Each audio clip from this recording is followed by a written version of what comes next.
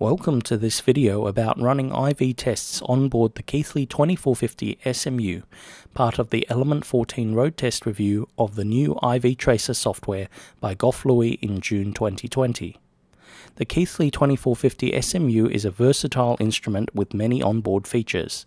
Using only the 2450 SMU's inbuilt sweep generator feature, it is possible to configure a sweep to characterize a green LED in positive bias. In this case, I set up a single linear sweep from 0 to 3 volts in 1001 steps with a current limit of 25 mA, with the remaining settings on their defaults.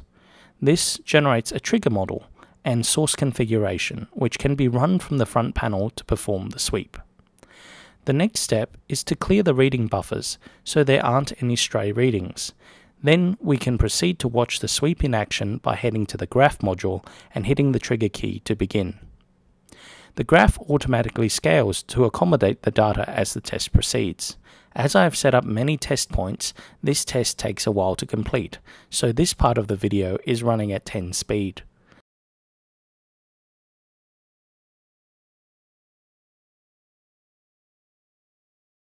The resulting trace has some back and forth jitters, which is rather abnormal. I believe this is caused by the unit that I received, which seems to have a number of abnormal behaviors depending on the range that it is currently working in. This suggests that my unit is perhaps faulty in certain ranges.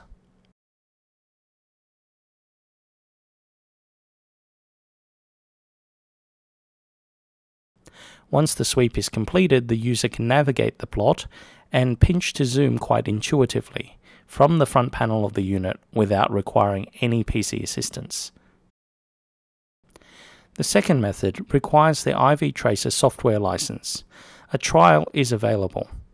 This is loaded as an app onto the 2450 via the use of the Kickstart software on the PC, but then remains resident on the 2450 itself. Running the app recalls a setup I have saved as a default for tracing an LED. Turning the output on, the trace can be made by rotating the knob, where each step is plotted as a dot and the step size is dependent on how quickly the knob is rotated.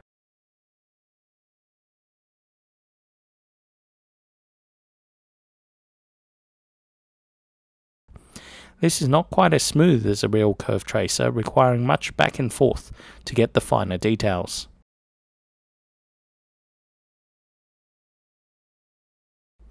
It is possible to configure a VI current sweep as well. There seems to be a subtle bug every time the mode is changed, resulting in an error dialog. This takes advantage of the 2450's true current source capability. Thus, we are now stepping current to trace the LED, producing a better graph, although with the axes swapped.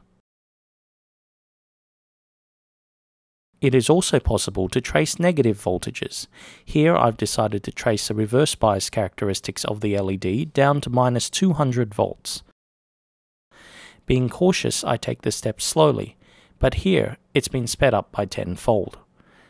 It seems that this LED is particularly good, handling about minus 170 volts without much in the way of current flow.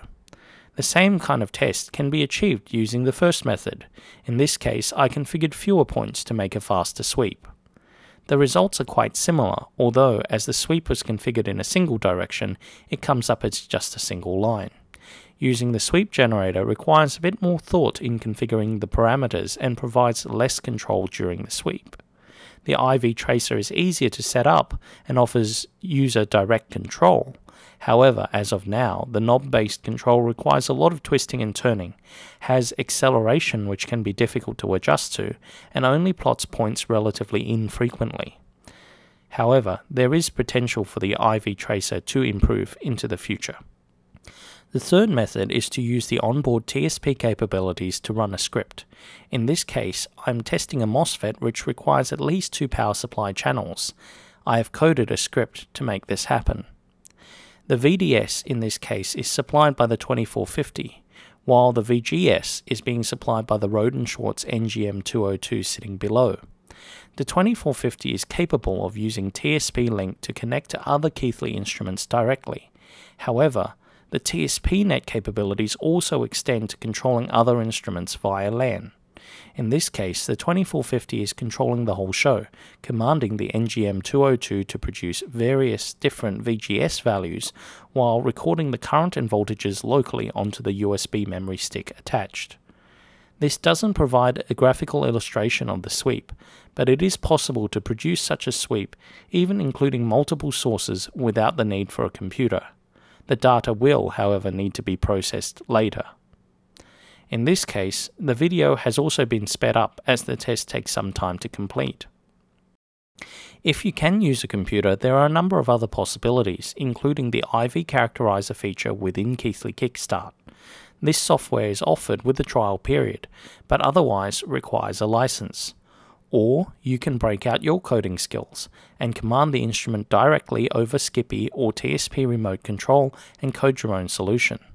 The Keithley 2450 is quite versatile and capable, both with or without PC assistance. This has been Goff Louis reviewing the Keithley 2450 SMU with IV Tracer for the Element 14 road test program.